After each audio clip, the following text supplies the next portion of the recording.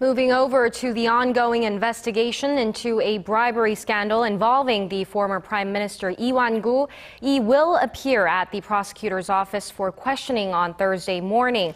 Prosecutors say Lee complied with their summons without much resistance.